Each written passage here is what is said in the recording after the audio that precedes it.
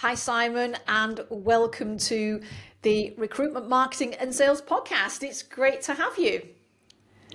It's wonderful to be here, Sharon. Thank you very much for inviting me.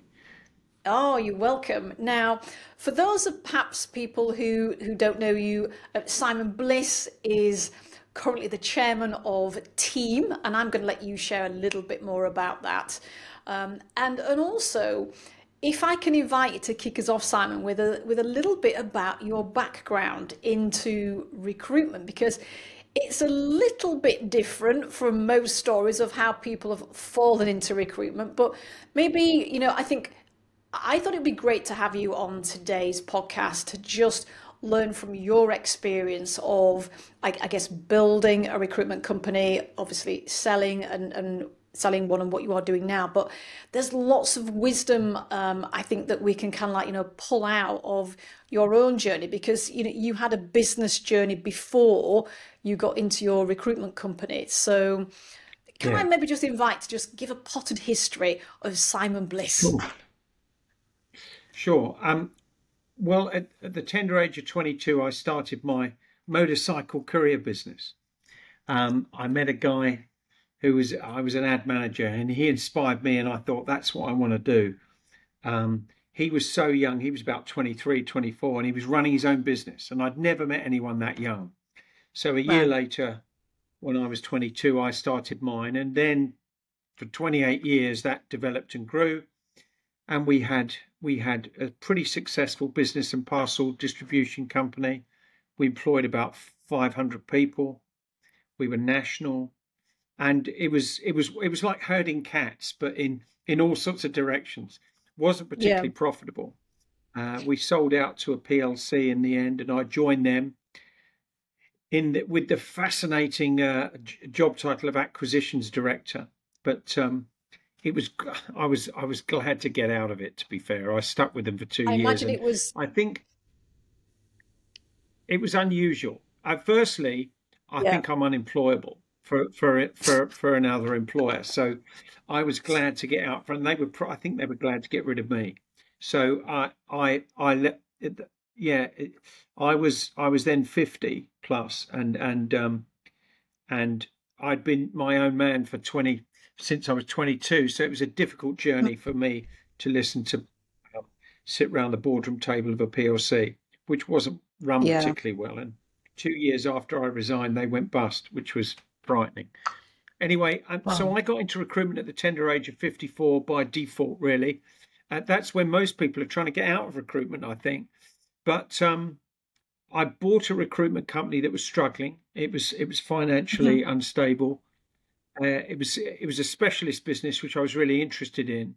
Or anyone I ever knew that worked in recruitment said work in specialism. And they were a health and Yeah. safety recruiter, principal people, based in Chertsey, Surrey. Had 15 staff. We were losing money on day one, so I had to let six go fairly quickly. And we Right. battled on for a couple of years. This is post 2008, so it was 2010 when I bought the business. And Right. I didn't get recruitment. That was the wonderful thing. I'd never been in recruitment. I bought a company that was losing money. That there were several elements there that pinpoint what not to do when when you run a recruitment business. I So was going to sort of say it's I quite an I alarm got bell ringing, introduced. actually. I was just going to say quite an alarm bell ringing, Well, buying a company that's kind of like losing money. well, I had I had the ambition that and the ego to think, well, I've run a much bigger company, I can turn this around. But recruitment is different, Mm. and it's challenging, and the luck. You know what happens sometimes in your life? Luck comes along, and I went to a networking group. I met a girl that was a member of team, and I told her my story, and when she stopped laughing, she said, "You should join team." And I went to a regional meeting. I liked what I saw. I joined team. I sort of got embedded fairly quickly with some of the regional meetings and some of the suppliers, and I found a supplier who I really loved, and I got him to come down to our offices a day a month for 3 months and do a full day's training with the staff. and I sat in as well. And at month 3, Mm. the penny dropped for me. I got this. I thought, I've got this. And I looked at the Right. staff, and they were all looking a bit puzzled and bewildered. And I had recruited one new member who was a referral from a friend. Uh, it was his nephew. He had a spark about him, and Right. he'd been in tech recruitment for 9 months, but hated it. And Right. I'd got him to work with me, and well, the culmination of having the trainer in for 3 months, I looked at the rest of the staff and I just let them all go. So we had Josh, me, and an office manager, lovely Sue, who stayed with me till the end, and we started again. And which leads me on, I think, to what we did next, because I think having learnt the key principles of the process, it was quite easy to look for the right type of people to plug in and nurture and train them. And I went for youngsters primarily who had something about them. Right. And later, when we started to use this profiling system, we sort of got the hang of looking for people that would fit not necessarily our culture, because that was evolving, but would fit the job requirement, whether they be, we would do 180 recruitment. So we'd have resources and business consultants. BD. And that Yeah. was a model that Yeah. really worked fantastic for us. But I think Right. to start with, what I wanted, I had a vision for the business to grow it, and sell it, for a significant, hopefully as much as I possibly could, but to take some of the key people with me on that journey and share that. For me, Mm. it's not that I don't need to own all the cake. It was if Yeah. you make the cake big enough, everyone can have a slice, and that Yeah. that was absolutely fab in that journey. And jumping forward 7 years later, we had 40 in the team, and we were dominating that health and safety market in the UK. Okay. Then Mm. a team supplier came along to me at one of our conferences and said, "Simon, are you interested in selling?" And it was Cameron Lang, and I said, "Cameron, yeah." I said, "Why did you ask me?" He said, "Well, you look, you've got grey hair, you look old." He said, "You're my target audience for recruiters that want to sell." And when I'd forgiven him, he introduced me. He'd already had a buyer in mind from Denmark who was keen to get into the UK Right. market. And 2 years later, we completed a deal after an earnout, and I exited. So, but I think the journey is important. If we're trying to, I'm not the oracle for how to build a recruitment business, but Mm. if I can share what I did, some people might be able to take something from that and make it their own. That I always had a Absolutely. Because I vision think, about what I wanted to do with the can I business. can I just pause you 1 second, because that decision, when the penny dropped and you looked around the room, that decision to let that team go and to start from scratch, I mean, that is a hugely courageous thing to do. I mean, how did you find that, just making that decision to just go from like a company Well, almost back to a startup again? yeah. Well, the firstly, those people had been in recruitment some years before I took over the company. Their job was Mm. to um, their job was to develop relationships with clients and win new business, and at the time complete that business, because we'd actually got rid of loads of resources. I wanted the consultants to stay, but they weren't getting the Right. business in. They weren't doing the front bit. And I think Right. what happened in the noughties, if we talk about 2000 to 2010 or 2008, really, Mm. health and safety went mad in the UK. I mean, the tabloids were having a field day with it, weren't they? But everyone was into Yeah. health and safety. You must do this, you mustn't do that. And Mm. the any a recruitment business that specialised in health and safety, the phone never stopped ringing. And so Right. in 2008, when the phone stopped ringing, when it rang, it weighed half an ounce. When it wasn't ringing, it weighed 10 kilos. Does that make sense? Absolutely. And Yeah. Yeah. they'd lost the muscle memory to win new business. And I Right. gave them 2 years to do that, and nothing happened. Mm. And No. the one piece of the one guy that I had that had fire in his belly was Josh, and yeah, he stayed with me to the end. He became my number two, Yeah. my director, and with several others Mm. around, had 5 brilliant team leader managers that stayed till the very end. Most of them started without any. Tom was the only one that had any recruitment experience, but the rest of them Wow. were estate agents and just people that were really good people persons, and they were Yeah. fabulous. And we And it we had sounds like you a recruited on attitude and train people. completely, yeah, yeah. Yeah. I'd take attitude Yeah. over ability, or Yeah. knowledge of the sector, because you Sector. can teach people that. That was a Yeah. wonderful No. thing. Um, Absolutely. I but mean, so but you go on. we Sorry. needed a vision, though. When we were interviewing those people, I mean, I was mindful that they were interviewing us as well, and we Yeah. certainly had some amazing young people come into the office to applying for our jobs. And I was absolutely, when we saw someone that was amazing, that had something about them, the one thing we wanted was for them to see something in us, that we were going to take them on a Yeah. journey. We were really going to develop their career. And we started pretty early on having personal development plans to go, yeah, you're going to join as a resourcer, but you can take that journey and be an account manager, or you could become a consultant. And then we're Hmm. looking for team leaders. We've got ambition to grow this business, so we'll help you with management training.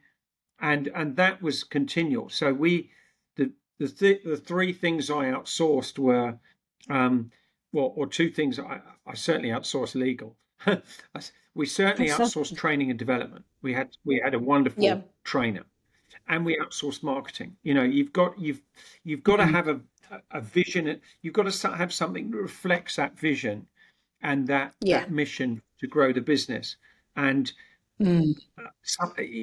not many people have those skills, all under No. one roof. So we were Yeah. busy enough Yeah. without having to worry about that. Yeah. So to give clarity to our message with our clients was Yeah. absolutely clear, and so Yeah. we did that as well. And so in terms of kind of like building then almost like from the ground back up, you got to 40 consultants. What were some of the biggest challenges that you faced on that journey? Um, yeah, that's a good question. It We made some mistakes on hiring, but Mm. everybody always does. The Yeah. one thing I did learn is if you'll know within 3 months. Don't Right. don't do that. Oh, I'll give them another bit long. It never works. And Yeah. if if we sort of had a program that if within 3 months the individual wasn't developing, wasn't growing, wasn't contributing some revenue, then they were probably in the wrong job. And actually You're keeping right. them on was not good for us. It certainly wasn't good for them. So Good it for was a them. mutually Mm. beneficial thing that we said, look, guys, you may not Mm. last here. This is different here. We were on a mission. We want to grow fast. We're going to create some fantastic opportunities for career journey, but it might not be for you. It's a bit noisy Yeah. here. It's a bit challenging. We're driving people. Mm. It wasn't, it wasn't like I'm trying to think of those terrible films that keep reflecting what it was like to work in a boiler room. Boiler room was one of them, but it was Oh, the it boy. was Yeah. Yeah. it was certainly high energy, and it wasn't for Yeah. everyone's taste. And so we said it may not. If in 3 months you're not happy, we're not happy. Let's shake hands and do that. So Mm. we were letting people know from the word go what our expectations are, and Yeah. that sort of actually a lot of people said from the word go at interview level, that's not for me. And that Right. we swerved a bullet there, and so did they. Mm, If it's not working for an individual, then yeah. you've got to let them go and find their path, because so Yeah. it was quite easy letting people go if it didn't work. And Mm, then we got into disc profiling, and we found that certain disc profiles were fantastic. All the team leaders had the same profile, same as me and right. Josh. And then some of the best resources in the country would have a completely different profile. Their attention to detail was so much better, and their qualification of candidates, the peeling back of the onion, I would call it, when they're Yeah. trying to, when candidates would tell you, what's your, you ask them a question, why do you want to change jobs? I'm looking for progression. Well, if you ask a candidate, a progression might mean 100 different things. So you need to peel back Completely. Yeah. another layer and go, Mm, what do you mean by that? Just explain to me. yeah. And so the secondary questioning by some of our amazing resources just found the gems that were within some of those potential candidates, and we were able to nurture and develop some of those. So, yeah, we made some bad hires, Yeah. and and we made some mistakes in some of the markets, but health Mm. and safety was a lovely market to be in, because we place people in accountants through to zoos, literally A to Z, because everyone Oh, needs. wow. If you were a big enough business, if you had 1,000 staff, you needed a health and safety person, even if you Yeah. had an accountancy practice.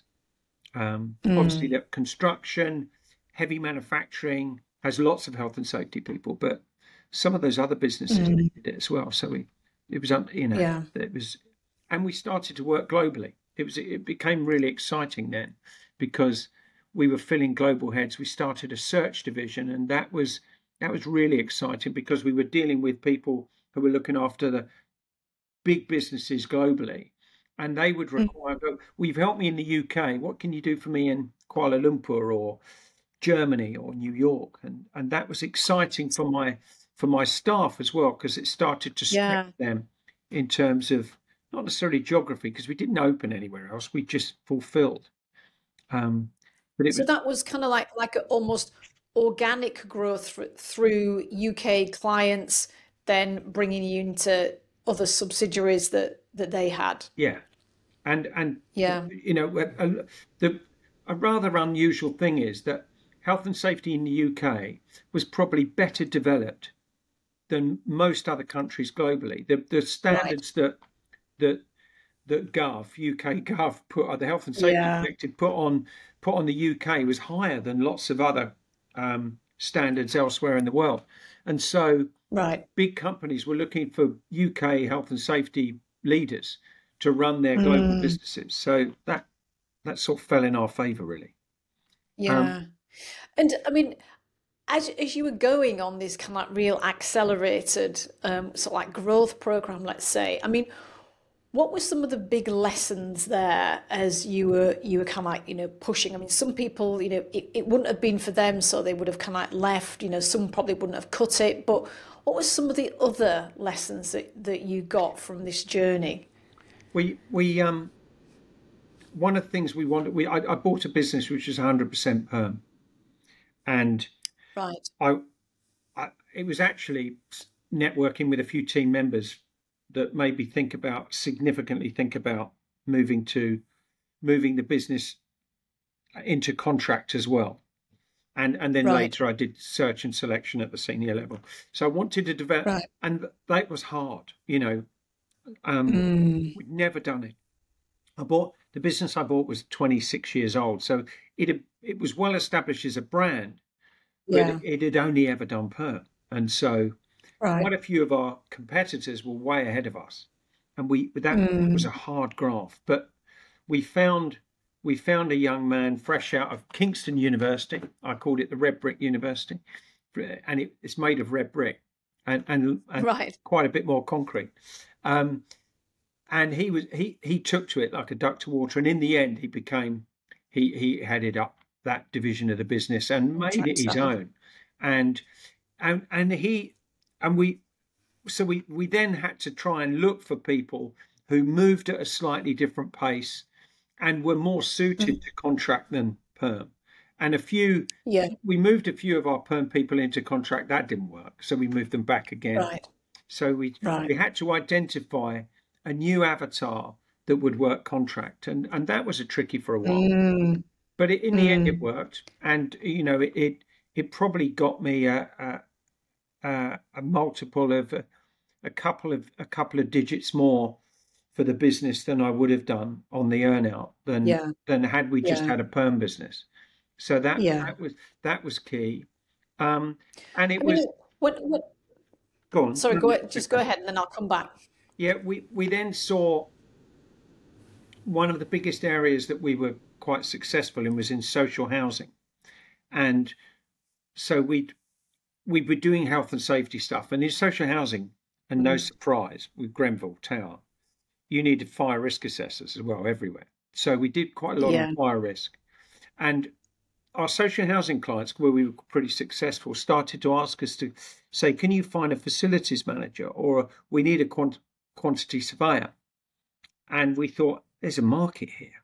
So we did a bit of I was going to digging, say and this is starting to spread yeah, out a little bit more. Yeah. and just to put you in the picture, there's about 10,000 companies in the country that use health and safety people, and some of them might have Right. one, and some like Balfour Beatty would have 300, Mm, but mm, they employed 40,000 health and safety people in the UK.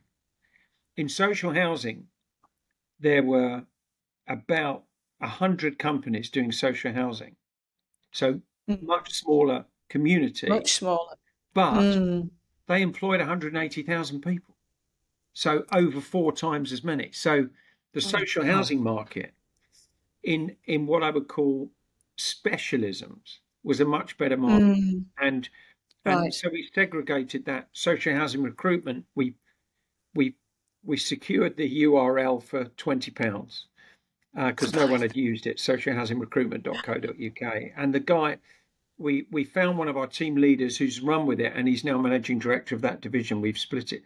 They split it off Wow. after I sold it. Yeah. So Yeah. it's that was a sort of light bulb moment to go, we could make this bigger, and Mm, that probably added a multiple of another one to my earnout yeah. because it was a market opportunity, Yeah. and we were satisfying, and we were trusted. Without being Yeah. unkind to social housing businesses, you could. It was easier to embed yourself with those, a bit like a managed service provider, or Mm, yeah. so we'd look after lots of their roles, rather than what happens in health and safety is, less than 1% of your staff would work in health Yeah. and safety. So there's 1,000 company with 1,000 staff, with a manufacturing operation. They need a health and safety manager. You Mm, fill that job, they won't talk to you for 5 years until he or she wants to leave, or they expand and they yeah. want an assistant. Yeah. So the repeat business was tough unless you dealt with the really Yeah. big companies like Balfour's. Yeah. And it took us Yeah. 2 years to get even in the door with Balfour Beatty. Yeah. Um, So, so I mean, that's so thinking that you've got two examples there, I guess, of where you have, it was a perm business. You introduced, I guess, a couple of different products. Let's call them products.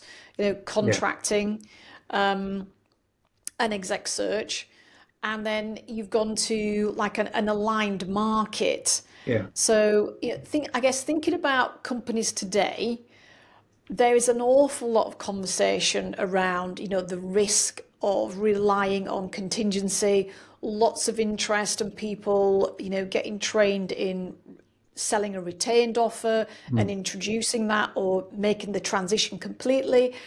So, I mean, in terms of today's market and where things are heading, what would your guidance be to a company that is, heavily reliant on either temping or perm, you know, contingency?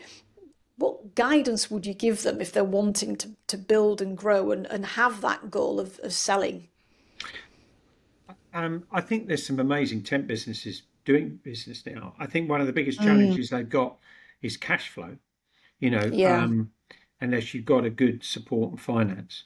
Um, Mm, I don't, cash. People say cash is king, Yeah. which is a bit, but Yeah. at the moment it is, because lots of people are holding on to it, Yeah. and that squeezed quite a lot of smaller temp businesses who Mm. are trying to juggle, so many different plates, where the boss Mm. might be the boss might be the main revenue earner in the business if it's a small business, Mm. and he or she's juggling cash and credit control and stuff like that. That gets left behind. Mm. But what Mm.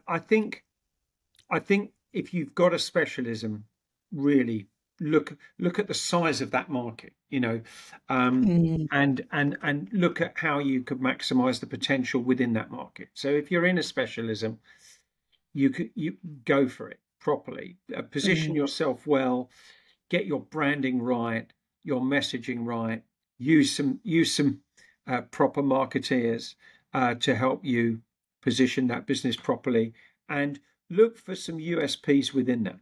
Yeah. Um, Provide some products and services that uh, offer a broad range to those clients. If you're just doing temp, for goodness sake, do perm. If you're just doing Yeah. perm, for goodness sake, do contract or temp as well, Yeah. because you Yeah. can deal with the same clients, and Mm. you're Mm. just letting somebody else in the door otherwise. Yeah. Um, Yeah. and if you are doing perm, then look at certainly going up the food chain. If you're dealing at manager level and operator level, try and get up to senior heads, Yeah. executive level, Yeah. or even C-suite, because those guys and girls are they're the hiring managers for the teams. So you place a Mm. new head of in any function, what they'll probably do Mm. is look at the team a bit like I did with my old company and say, how can we strengthen this? With all Yeah. due respect, uh, Yeah. let's try and get the broom out, shake it up a little bit. Let's hire some people Mm. that can really take this business forward. So Yeah. hiring C-suite and heads of departments are brilliant, because they come back to you Yeah. to build their teams. So Yeah. that's a terrific opportunity. And if you're Yeah. doing that, those companies really respect a retained service. They Mm. they sort of understand it better than what I would say middle management, who just want people fast. Yeah. So yeah, if you go up the food chain, guess what? The salaries are higher, and automatically Absolutely. your fees are higher. Um, Yeah. and if you can deal with those executive heads or senior heads, then they understand the importance of talent and the time Yeah. it takes sometimes to find that, To and find good talent. and also paying for that in advance, through a retained Mm. program of Mm. 3 payments or 4. We introduced a Yeah. fourth payment, and nudged that up a little bit. So we were Right. selling our executive search and retained at 25%, and for a few clients we charged 30%, and the final 5% would be after 6 months of them being onboarding, so that when the client's really getting ROI from the individual and they feel really comfortable they've made the right decision, it was like an insurance policy for them. Yeah. um, and it made us work with the client and the candidate to make sure that onboarding worked properly. Was But well. on several Yeah. occasions we were Yeah. able to squeeze another 5%, and Oh, I that like makes, that. Nice. 5% on a Yeah. 100K salary is worth Not to be sniffed at. adding. It Yeah. certainly is. Yeah. Now, something that you talked about was obviously you ended up going into the international market through your existing client base. Of course, it feels like, post COVID and that whole acceleration of the online world and the breaking down of barriers, it feels like the talent pool is more global now. But at the same time, so is the potential for how, recruitment businesses can grow. I mean, what are your thoughts on certainly I find in the IT market especially, Mm. there's a huge interest in going into, let's say, the American market, but Europe and America. Yeah. What are your thoughts on that? We didn't discuss this before, but I think you're bang on with that idea. We're actually Mm. running an event in October on developing your business internationally. And that might be Mm. with only a footprint in the UK and then selling internationally, or it might mean for significant markets like the US, which is, the biggest market in the world, actually going there. And 5 of our team members are already there already. They're doing some great stuff. Additions, SR2. Tim Lane's got somebody over there from Park Lane, and Sam from Medical Engineers. She's got someone in Canada and she's got business in Dallas. Right. So I think there's huge opportunity in the States. Firstly, here's the weird thing. There's the same number of recruitment companies in the UK as there is in the States. And they've got 315 million people. We've got 67 in the UK. I know. And they like It's Brits. crazy. They like Brits. Yeah. Yeah. So there's the other thing is if you're recruiting and I'm just picking a programmer for that might earn 50,000 in the UK, that salary in the States could be 70,000, and I'm using sterling as the base. But here's the interesting thing: if you get 15% in the UK, you could probably get 25% in the States for that individual as well, because they pay more. So instead of earning 7,500 sterling for the same skill set guy or girl, you can earn 17,000 for placing that individual in the States. And I use Tim Lane again, Park Lane Recruitment. He did his biggest. He's based in Macclesfield, and he's done his biggest deal in New York ever, and he's been in recruitment 30 years. And he did that last year. So great opportunity abroad. On October the 11th in Safri Champness, our accountancy partners in London, we're running an event with the Department of Business and Trade, who are giving amazing support to any business, recruitment businesses as well, that are looking to look at foreign markets. They'll do market mapping on your target sector in up to 170 countries in the world. So if you're interested in America in medical engineers, they'll go and market map it for you for medical engineers. If you're looking at specialist technology in Germany, they'll go and market map it for you free. And amazing support they're giving. And thankfully, because it's a civil service, and I used to work there 1,000 years ago, they're not very good at marketing themselves. But I got introduced to them.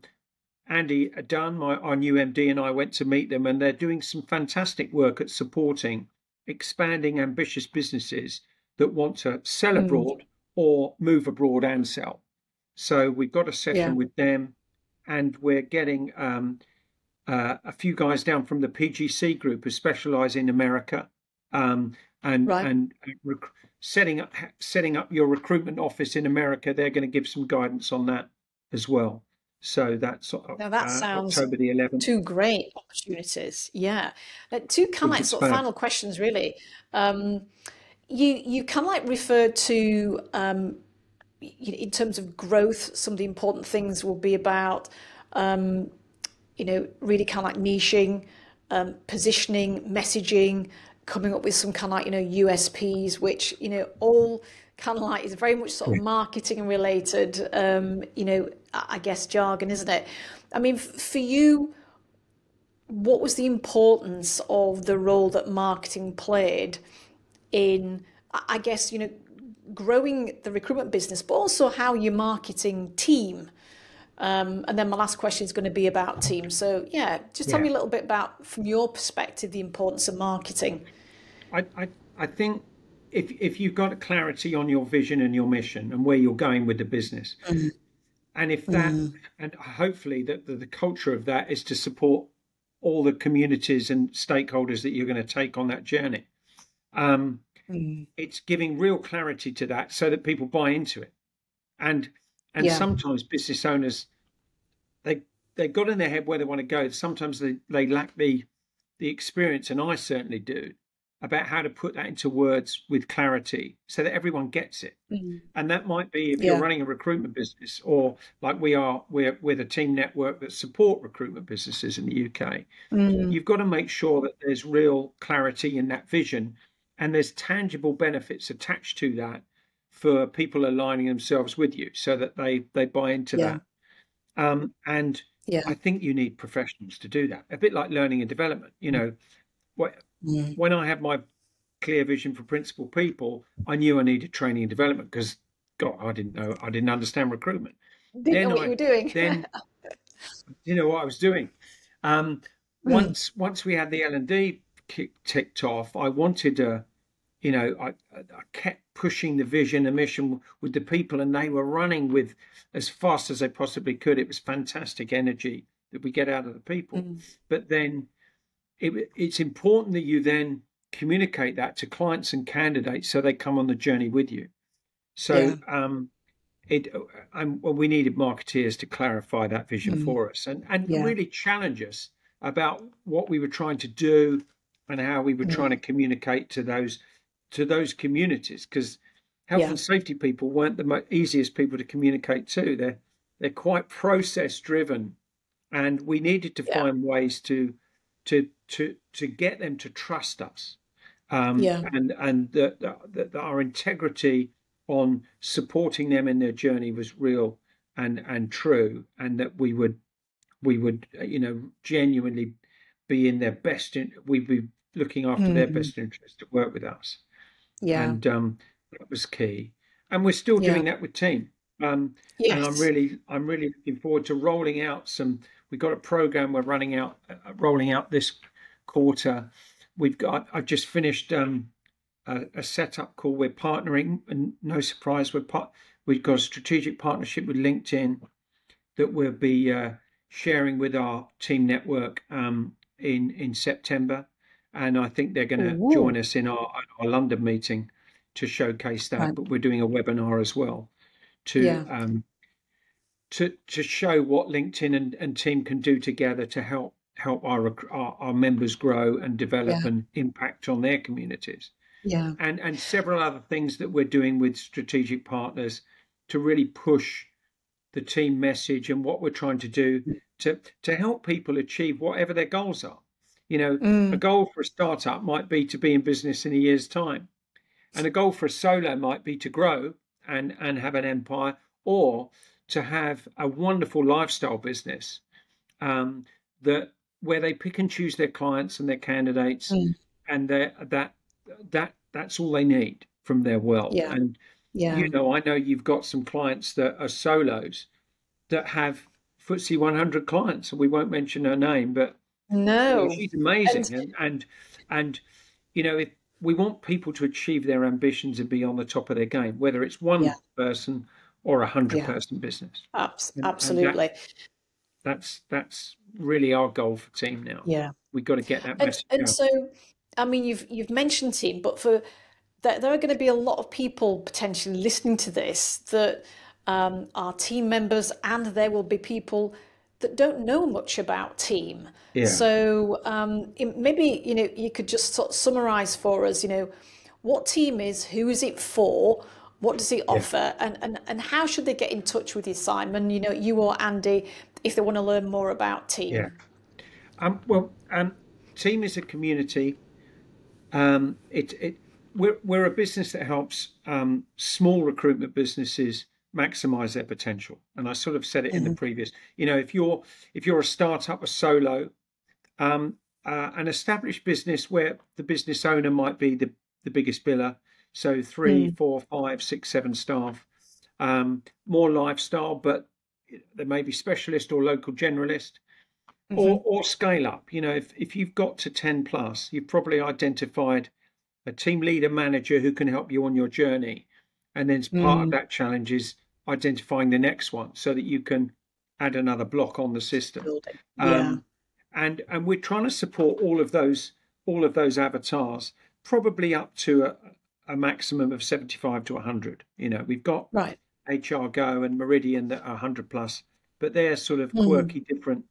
They fit into our culture with what they're trying to give back, which is fairly unusual and fairly unique with bigger businesses. But our avatars are those smaller businesses that are starting off, established, or on a journey to grow, and Yeah. we want to help them and encourage them to do that.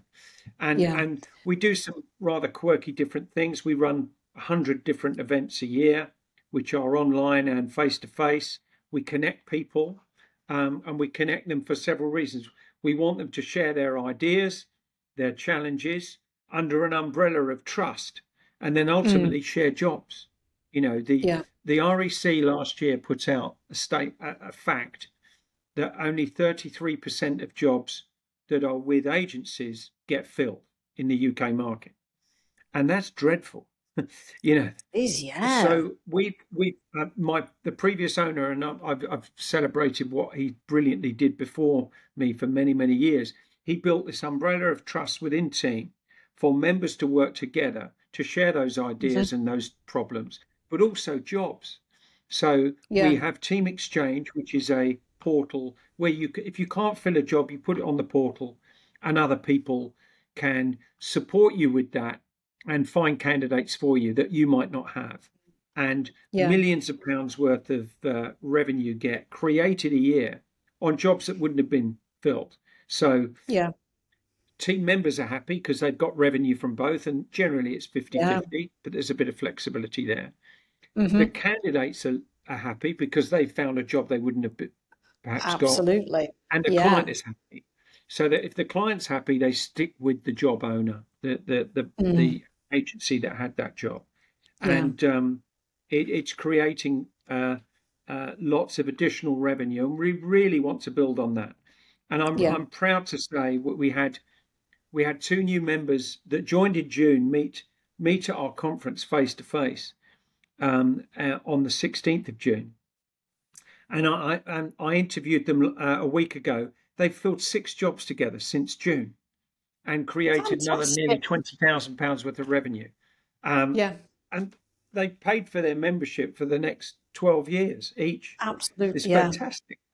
That is Well, brilliant. That is yeah, good.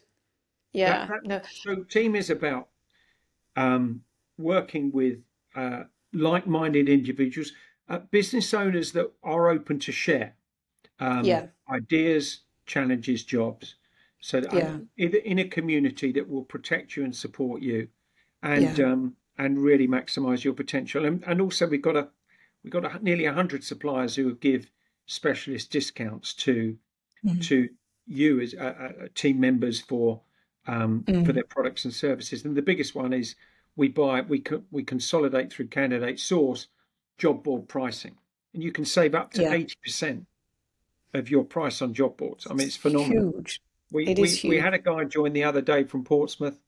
He said, "I want to join for job sharing." I said, "How much do you spend on job boards?" He said, "Oh, 120,000 a year." And we saved him 5,500 on his job boards. He said, "I didn't even join for this." He said, "And I've saved 5,500 in my first week." So he Fantastic. was over the moon with that. Yeah. So lots of benefits, and a bit of And how clarity from us as to what those benefits are to the recruitment community. Yeah. But we're here. We're at the teamnetwork.co.uk. Come and talk to super. any of my wonderful team, Bella, Lauren, Jackie, Andy, or myself, Yeah. or either of the two Rachels who make up Fantastic. HQ. Yeah. Cool. Sharon, I'm Well, that's exhausted. brilliant. I'm exhausted. There's so much kind of like from all your experience to, I could just keep pulling more and more lessons from you, but I'm going to leave it there.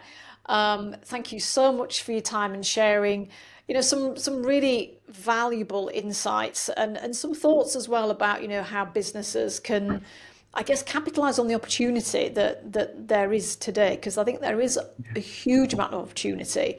Yeah.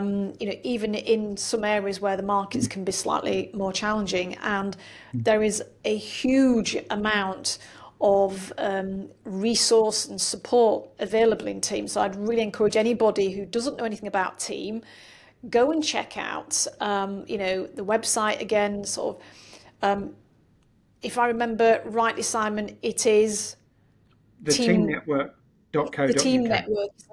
I always remember theteamnetwork.co.uk. Yeah.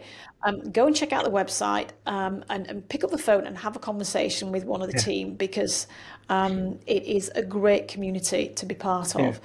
So Or connect with me on LinkedIn, and I'll make sure we find the right person to talk to you. Be great. Thank you. that's fantastic. Cheers, Simon. So no doubt you and I will speak soon in the team network. I look forward to it, Sharon. Thank you. You're very welcome. Cheers, Simon.